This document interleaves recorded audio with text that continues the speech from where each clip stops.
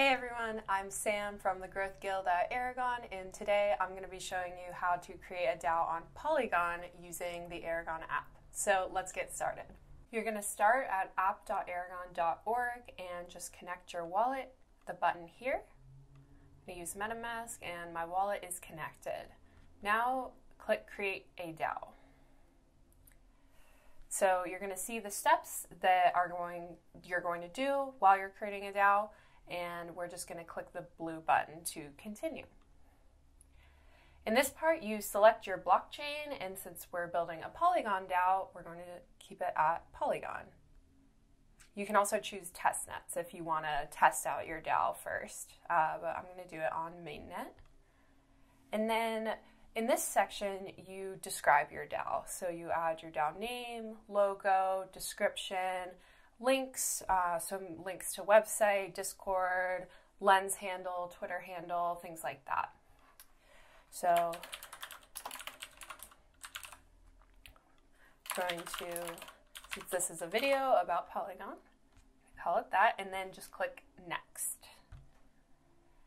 Now you choose your membership. So you're either selecting token holders or multi-sig members. And if you choose token holders, that means that you're going to mint a token and distribute that token to wallets. But if you choose multi-sig members, you're going to be allow listing wallets. If you want to remove wallets, you'll just revoke permission to that wallet later in a proposal. So you can choose either option. We're going to go with tokens and mint a token. So this is the Polygon video token.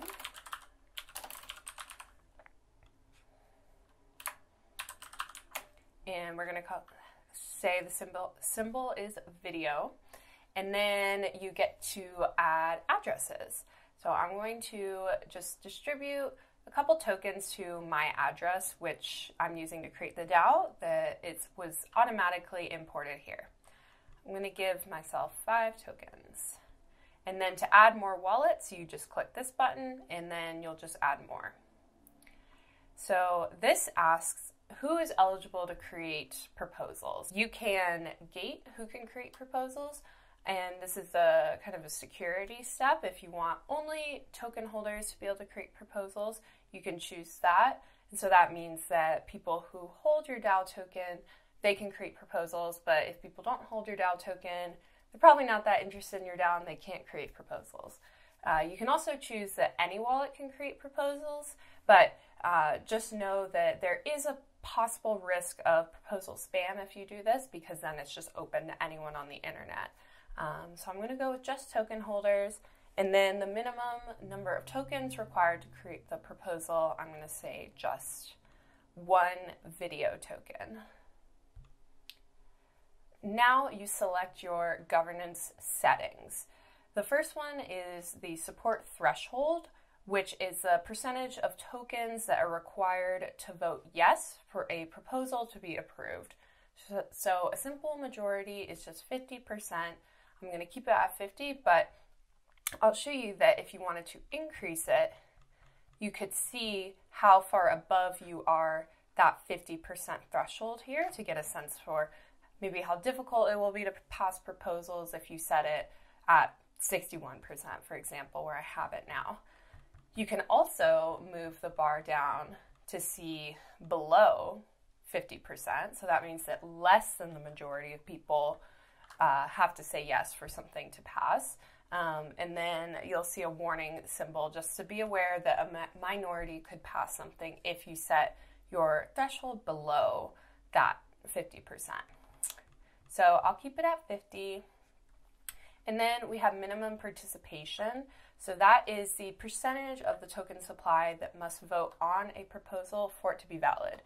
So they can vote yes or no, they just have to vote. They just have to participate. If I, in my Polygon video DAO, set the minimum participation at 15%, then that means just 1 token is required to participate. If I move it up, you can see it'll jump up as soon as I hit that percentage. So I'll put it at 2. You need 2 video tokens need to vote in order for a proposal to be valid. And we have minimum duration. That's the shortest length of time a proposal can be open for voting. You can always set a longer duration in your proposals, but the minimum duration is kind of a security measure that you don't want people to be able to pass proposals that only last for a minute or 2, because then your DAO members won't be able to see them and won't be able to vote on them. So 1 day is a good minimum duration to start with. I'm going to keep that there. Next, you have early execution. Early execution is when a proposal meets the participation rate and the threshold, and maybe there are 2 days left in voting. But if it's already met that participation rate and that threshold, then it just concludes and executes the proposal itself. So you can enable that, but if you have this enabled, that means you cannot allow vote change.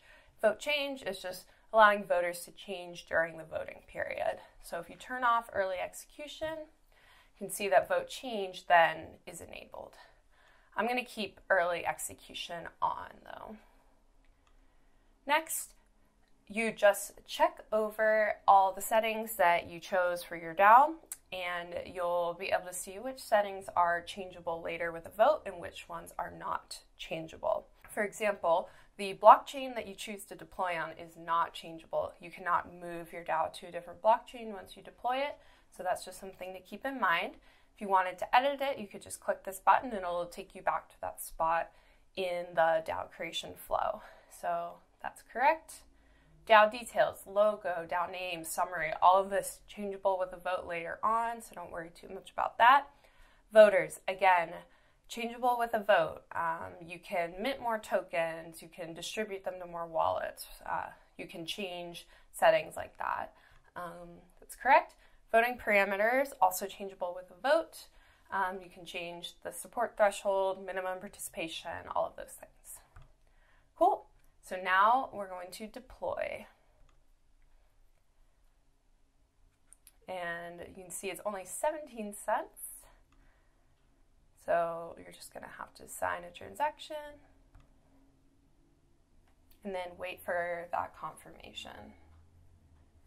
Great. Now launch your DAO dashboard. So now that your DAO is ready, you can open it. And then this is my DAO dashboard. This is where members will be able to see any proposals, they'll be able to initiate token transfers, so manage the DAO treasury, and you'll be able to see all of the members who are in the DAO. So in this case, it would be all of the token holders of the Polygon video token. And then there's a lot more to explore up here, including governance, which is where you'll create your proposals, and you'll see all of them listed here. Finance, that is everything in your DAO's treasury.